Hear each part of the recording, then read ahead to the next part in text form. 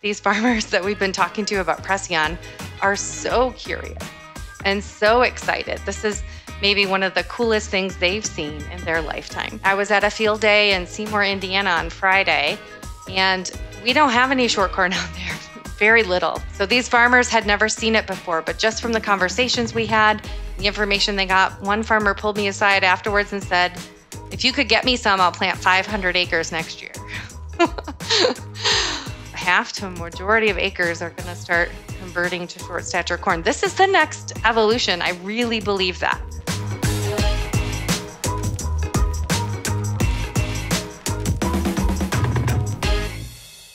This is Around the Farm, the podcast about all things ag. I'm your host, Clint Chaffer, and today we're going to be talking with Dr. Denise Bouvrette, the North American Smart Corn System Strategy and Launch Lead at Bayer Crop Science, and we're going to be talking about all things Preceon.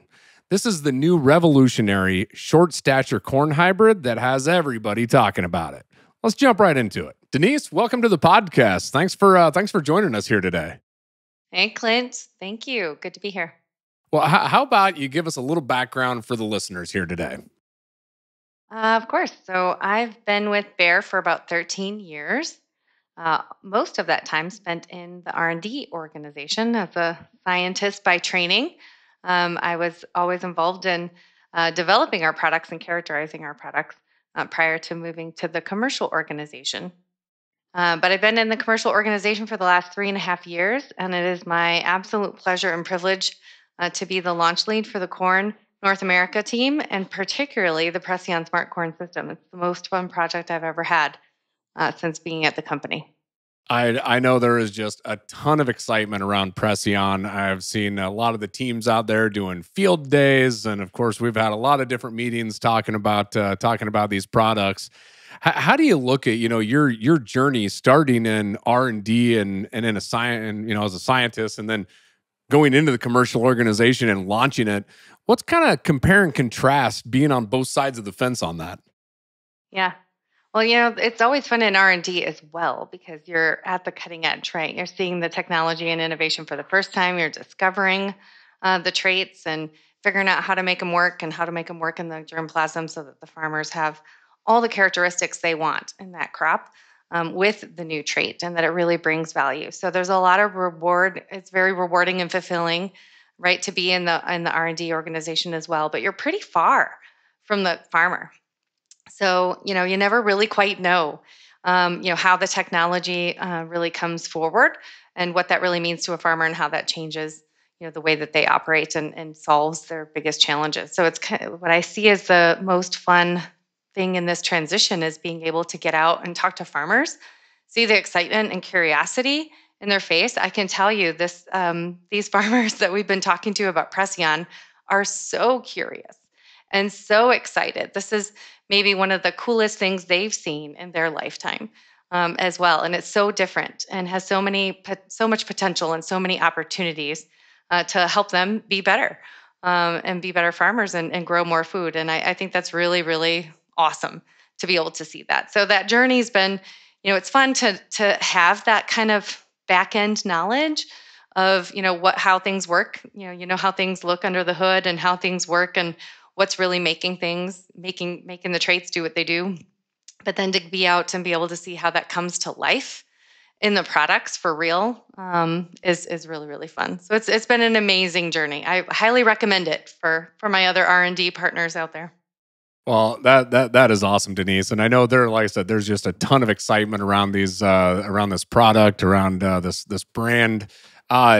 But before we jump too much further, for those that may not know, tell us a little bit about Preceon. So for those that are listening out there, how much shorter is it? Yes. So you can expect the shorter stature corns to be about 30% shorter than your traditional varieties. So wherever your traditional varieties are based on your environment, consider 30% shorter. We're targeting 5 to 7 feet. So 7 feet is kind of our max. That's about as high as we want it to go so that you still have that all-season accessibility with standard ground equipment. So we want to keep that height between 5 and 7 feet and that ear height at 24 inches or higher. So that's our target with this new crop. Gotcha. Yeah, I would imagine ear height would be important on that. So is that part of the breeding process then, and the development process is to find those right hybrids that have that ear height then as well? Absolutely. And understanding the ear height, the environmental impact to the ear height as well.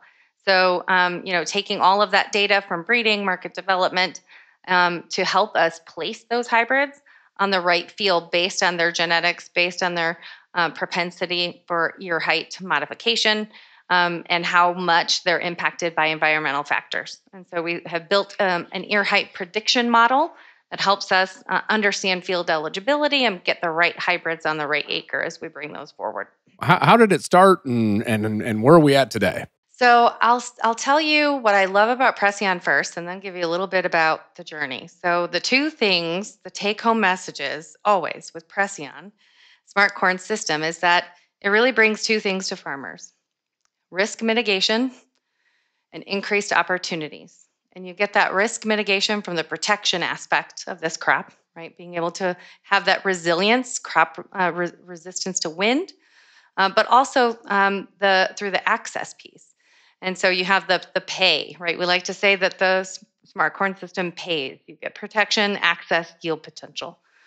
All of those things taken together reduce a farmer's risk and increase their opportunities to protect, preserve, and drive higher yields on that farm. And that drives profitability. So that's what excites me about Preceon Smart Corn System. I hear, it being called the smart corn system. I've also heard, the early days of this short stature corn or short corn. Yeah.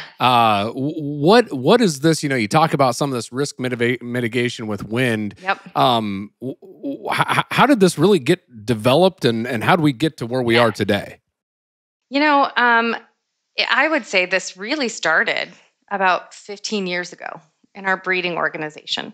And some of our breeders were playing around with some traits that bring this shorter phenotype forward. And as you think back in history, the dwarf technologies are not new to crops. This has been introduced in wheat.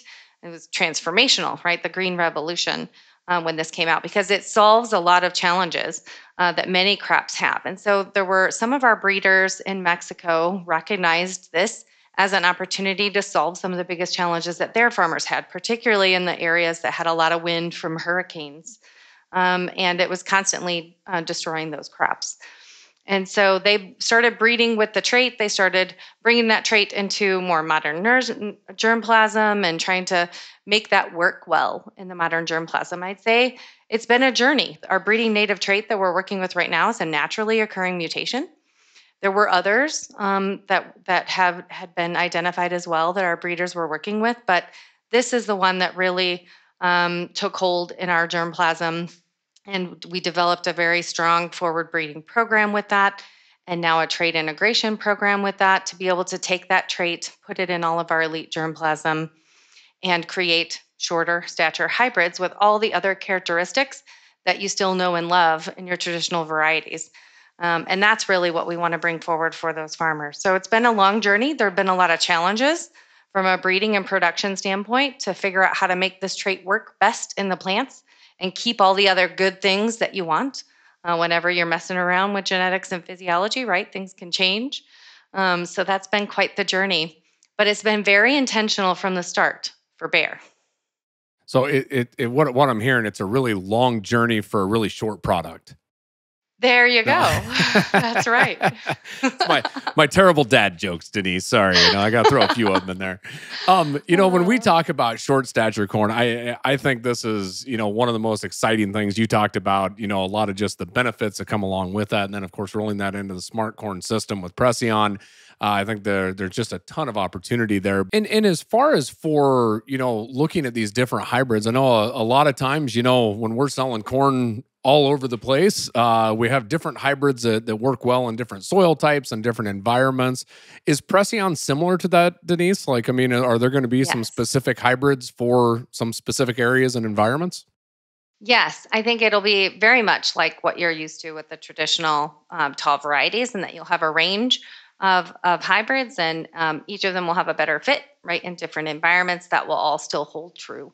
I think there are a lot of things about short stature corn that are very similar to tall corn. It's still corn. Everything you know about growing corn is still true. But there's some nuances, right, and some flexibility in what you can put on that corn, when, and with what equipment.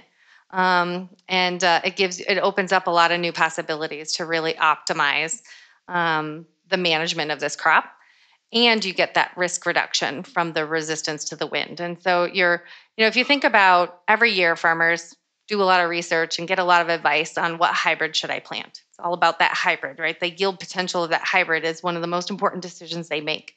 And that yield potential is the highest it ever is once they put that corn seed in the ground. And then everything that happens that year is something that can start robbing a little bit of that yield away. And I see the Preceon Smart Corn System as a great product concept to help that farmer mitigate and minimize those yield robbers, right? And really protect and preserve that yield potential of that plant throughout the season. What have you seen, Denise, as far as for the standability of Preceon versus standard corn hybrids? Yeah, it's unparalleled. We've been working with this trait for quite some time. So we've had a lot of trials out in breeding for years, a lot of trials in market development. We've got our groundbreaker trials out this year with almost 300 farmers on 30,000 acres. And every year, right, there are opportunities to see the testament of the standability of this crop.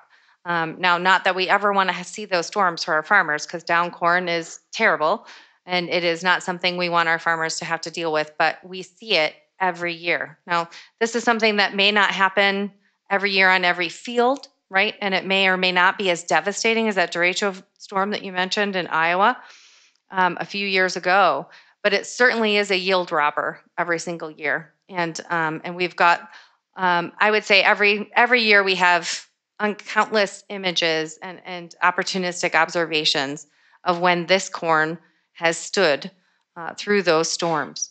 Now, it's not derecho proof or hurricane proof. When your bins are crushed and the tractors are flying and trees are uprooted, your short corn will also be lying on the ground. But it is significantly improved and more resistant to both lodging and green snap compared to your tall varieties. And that's a very consistent phenotype that we see with this crop. And it's certainly probably the biggest reason our farmers are interested in this, along with the access. But this is a big draw for them.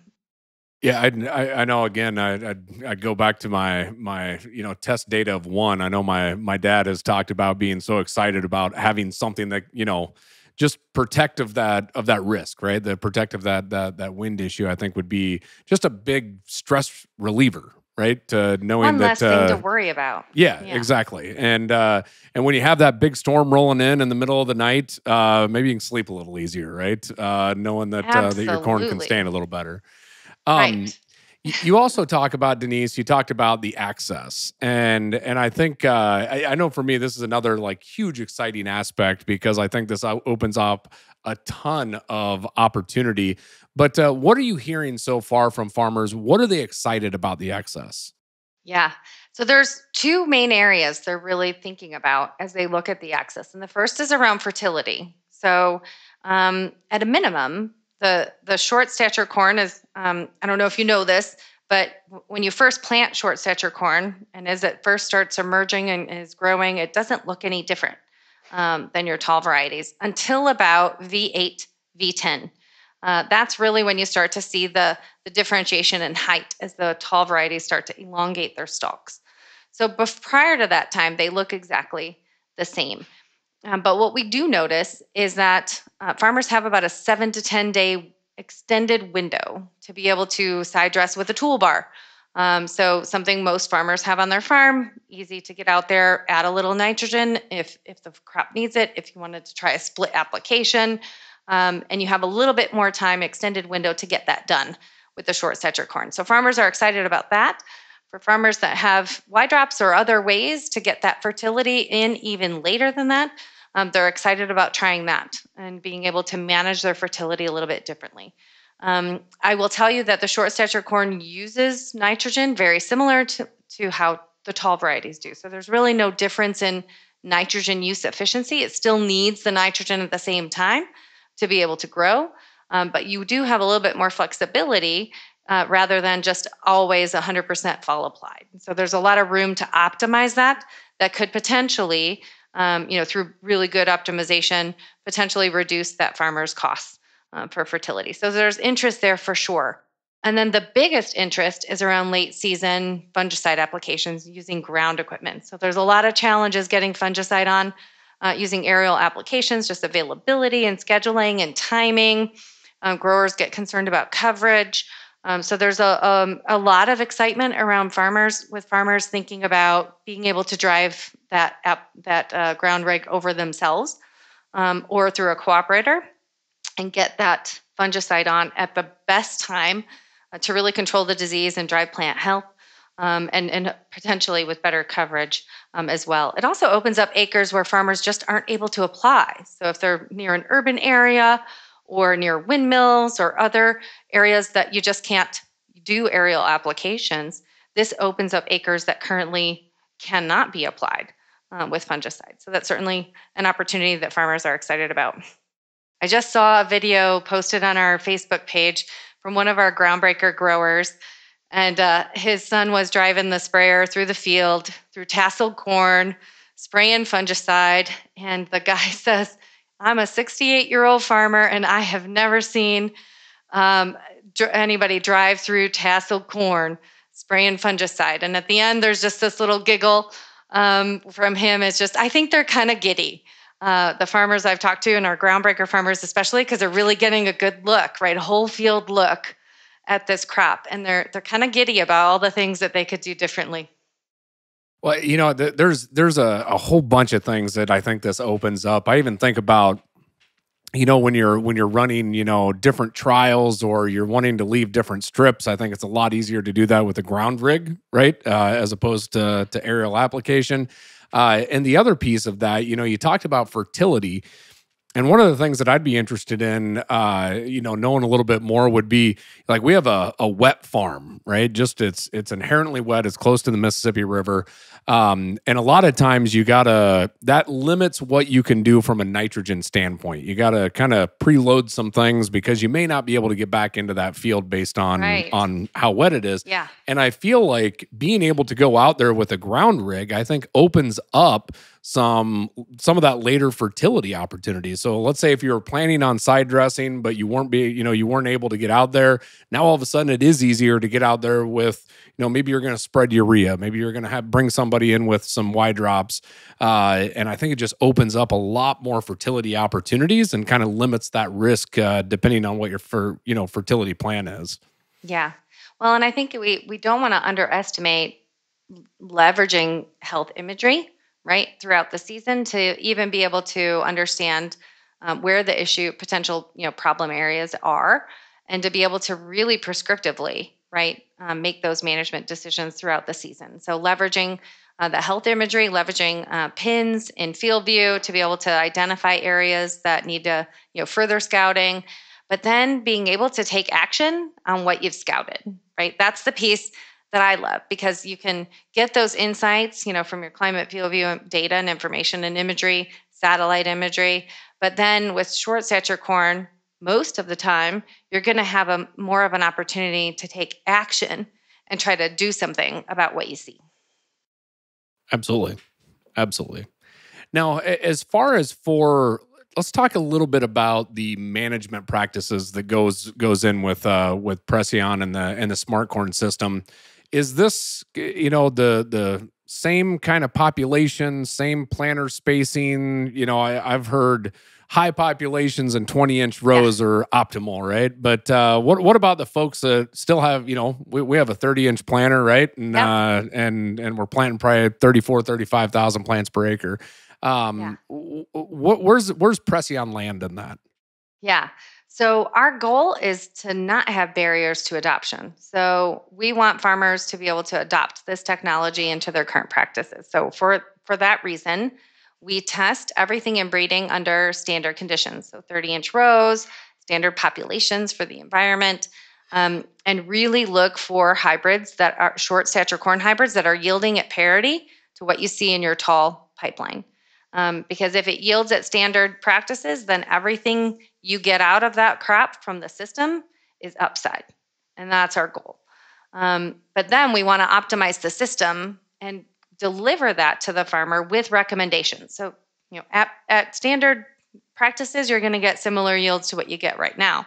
But what we know about this product and your field and your yield environment and these genetics based on the yield density response data we have, here's what we would recommend from a management perspective to get more, right, out of this crop on that field.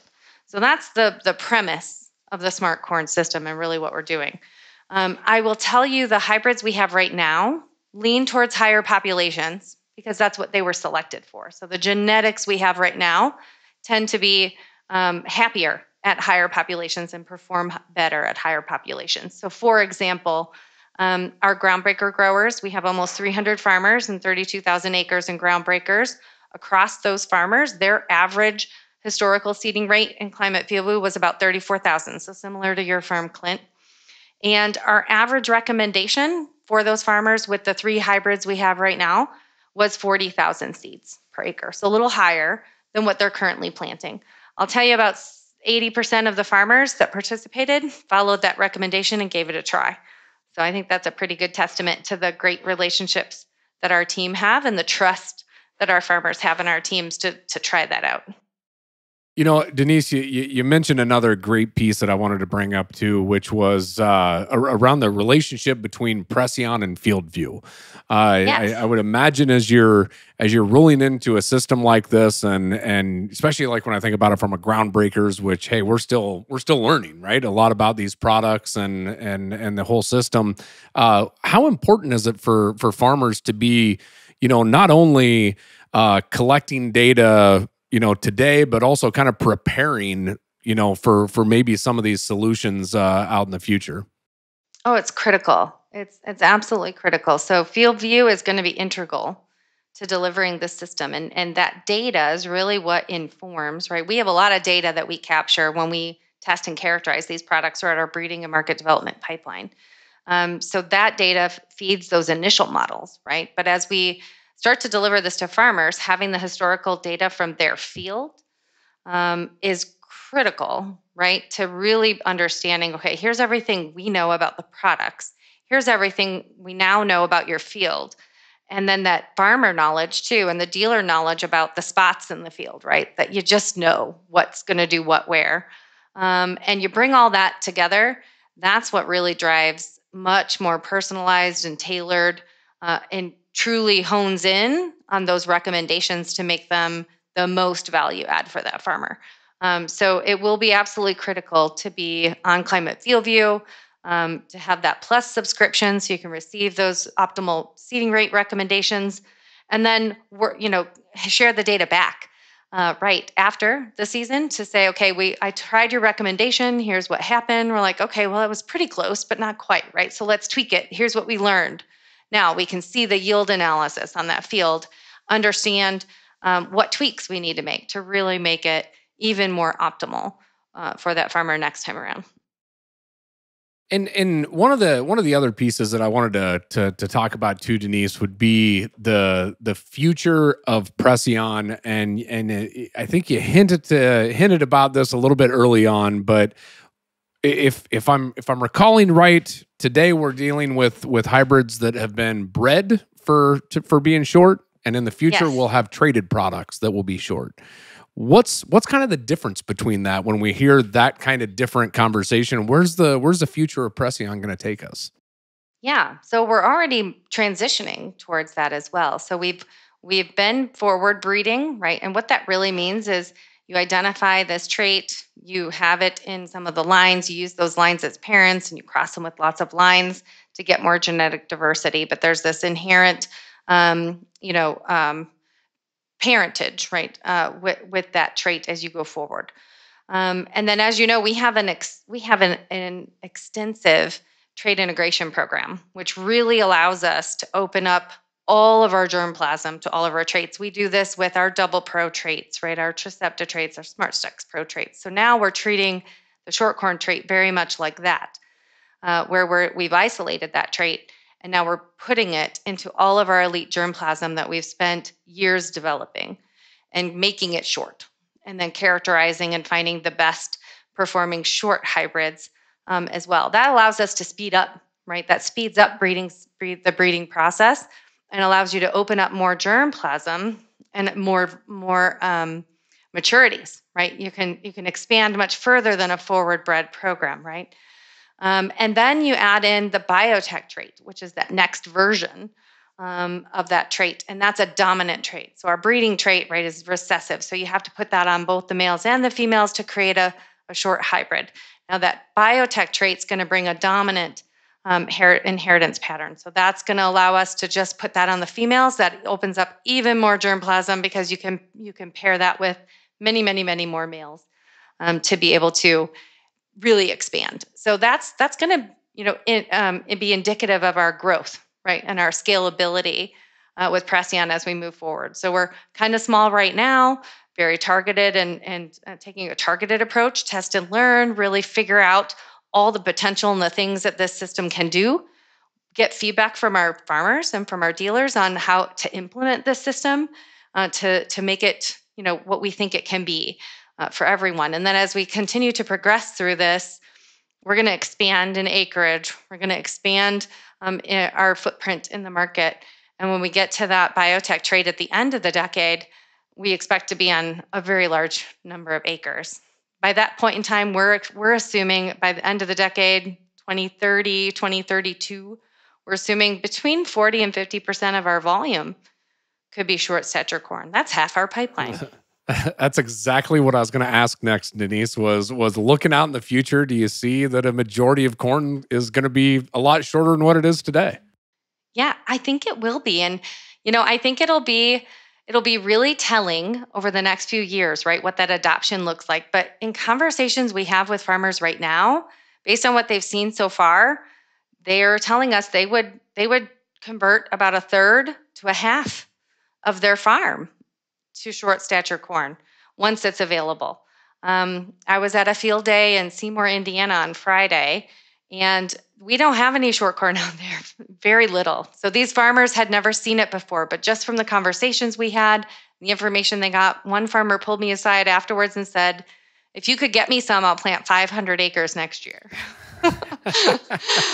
So, I think the adoption's going to be quick. I think our demand will outpace our volume and our supply for a few years.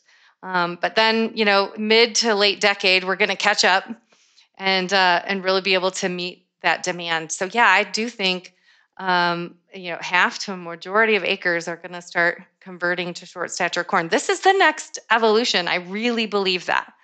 Like this is that next big step change in ag for corn. That's exactly where my mind goes, Denise. Is this is that next exciting thing that's coming down the pipe, right? I mean, we've seen it multiple times, whether it's corn rootworm getting mixed in, or whether it's Roundup Ready beans, like all sorts of these different huge trait launches. And I look at Preceon, that's it, right? I mean, that's going to be so exciting when we see that coming out full commercial. Exactly.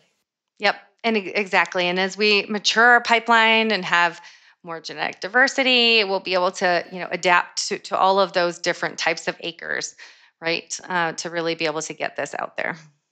Well, Denise, I know that you've done a spectacular job driving this excitement, all through our organization with our farmers and launching this product out. I know every time that I hear Preceon or the Smart Corn System, I think of woohoo, right? Right. I keep going back to that, and every meeting, I think I heard you somewhere in the crowd yelling woohoo every time that it was mentioned, and so great job at launching this and like I said, driving the excitement through the organization.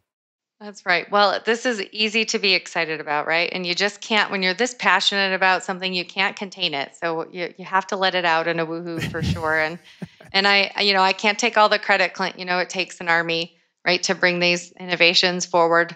to all of our farmers. And so there's a huge launch team behind this effort and lots of people. I would say almost every organization has touched this as we go forward. So kudos to the whole team and organization and all the folks on the ground who are actually making it real. Well, if a farmer is interested to learn more about Preceon, where do they go? So they can go to PreceonSmartCornSystem.com to learn more at Bayer Traits. But then the best place is to go to your Bayer rep, chat with them, learn a little bit more, find out if you can get involved in any of our pilot field trials to be able to get your hands on some, or maybe do some trials with our TAs as well. Excellent. Well, now we're going to roll into one of my favorite parts of the podcast that I like to call This or That. So this is just going to be a few questions that you just pick one, and we'll see where it goes. So I'm going to start out with one that I ask everybody, which in agriculture there's this big debate on whether it's called an auger wagon or a grain cart. So Denise, where are you sitting on the auger wagon versus grain cart conversation? I say grain cart. What part of the country am I aligned with? Oh, like 90% of it. Just not me. I'm like out here on my own little island here. So I'm an auger wagon guy. I don't know where this came from, but that's where I sit. So, All right. How about mountain or beach? Ooh, that's a tough one because I love them both, but I'm going to say mountain. Nice. How about tea or coffee? Coffee. Definitely. 100%. Black. What about Mac or PC? Oh, PC for sure. All right. And my last one, tall or short corn? Short. Good things Thought I'd come have in to small throw that packages. one in there. It's good to be short. Yeah. Well, Denise, thank you so much for taking time out of your busy schedule here to jump on the podcast with us and talk to us about this exciting product, a Preceon Smart Corn System. So thanks a ton for joining us here today. Thank you so much, Clint. My pleasure. Hey, a big thanks to Denise for joining us here on Around the Farm. And thanks to you, the listener. And if you like this podcast, be sure to hit that like button, subscribe, and maybe share it with a friend or two as well. And as always, Around the Farm is brought to you by Climate FieldView and can be found wherever you listen to your podcast at. And until next time, we'll see you around the farm.